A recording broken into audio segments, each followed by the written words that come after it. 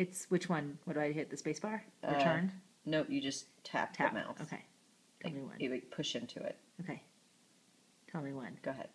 All right, welcome back to 9 News 7 a.m. I have a wonderful group of women in spandex back here. What more could you want on a Friday morning, right?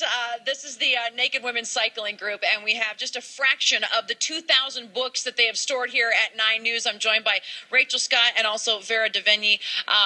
You guys, this is Ride for Reading. We hooked up with you last year, and you did the same thing where you're taking all of these, you're biking them to 2 elementary schools. Talk about what Ride for Reading is, Rachel. Ride for Reading is a nonprofit association that delivers books by bike.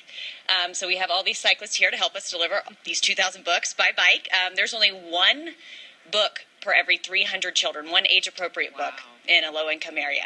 Wow. Mm-hmm. All right. So how have you been collecting books? We've been just out on social media. Everyone has different Dropbox points. A lot of our sponsors have greatly helped us out, and thank you guys for hosting us in your backyard.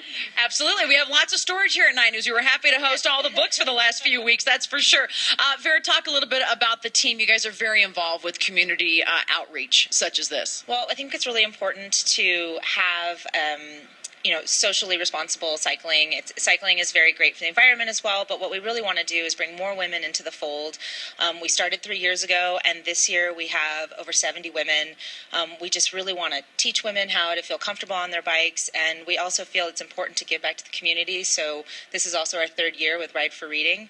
We can't do it without our sponsors. We thank Prestige Audi. They give us a wonderful car. We have Naked Juice that is And explain the naked part. It doesn't mean you guys ride naked.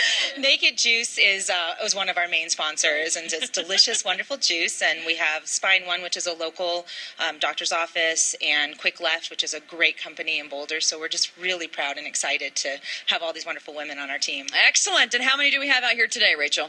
We had 60 register, so we're going to have 60 cyclists on the streets going 6 miles. So if you're out on the streets of Lodo, make sure that you're very careful. Which 2 schools are you visiting? We're going to Smith Elementary first and then Hallett Elementary. Okay, so watch out for the Burleys. We don't have children in them. We have books. They're just as important, so make sure you watch out for all these gals. Nice job, you guys. I really appreciate you coming in, and good luck with everything.